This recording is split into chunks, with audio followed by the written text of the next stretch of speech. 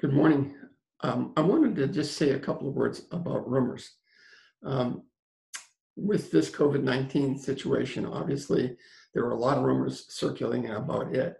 Who's more susceptible and who's not? What can you drink or eat that might prevent it? There's all kinds of rumors circulating about that right now, many of which are just not true. The other piece of that is in business, there's tons of rumors within companies themselves. And those are the rumors I wanted to talk about. First of all, a rumor is an unsubstantiated piece of information that's floating out in the world, and it's usually something that's important to the people in a particular organization. They could be all kinds of rumors, and typically in times like this, they're based on anxiety and people wanting to figure out what's going on. It could be, hey, I'm hearing that we're going to have layoffs, or I'm hearing that we're going to have cutbacks, or we're going to shut down, and all these things that would seriously affect people. There's a guy named Nick DeFonso who's written about this in Psychology Today, and he's also written a book on it. He talks about some of the reasons that we have rumors.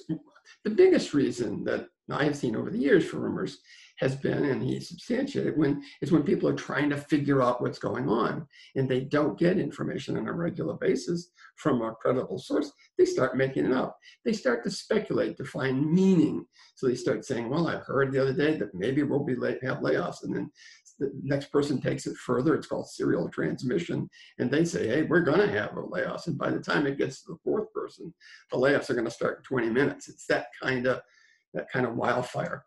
So people spread rumors when there's uncertainty and a lack of information. They spread rumors when they're anxious. In fact, the more anxious you are and the more extroverted you are, the more you tend to propagate these things. The rumors spread usually around information that's important to the person themselves. There are other reasons that rumors spread, but the reality is that they are out there, especially in a tense time. So what can you do? One of the presidents of a company I just talked to has set up a truth department, the Department of Truth, which I thought was kind of a cool idea. He set up his HR department, which is in his organization is highly credible. That's important.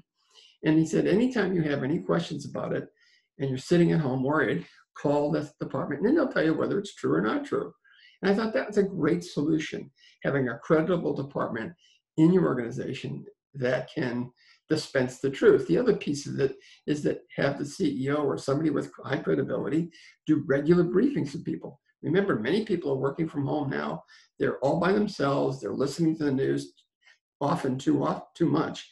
Letting them hear from a credible inside source who they believe is a great way of doing this. There are other techniques that are out there.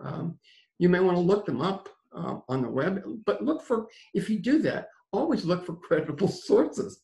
Psychology Today or Nick DeFonso's work and others. Rumors spread because people are anxious and they want to figure out what's going on. Help them figure it out. This is Steve Gladys. Hope everybody stays safe. We'll be talking to you soon. Be well. Thank you.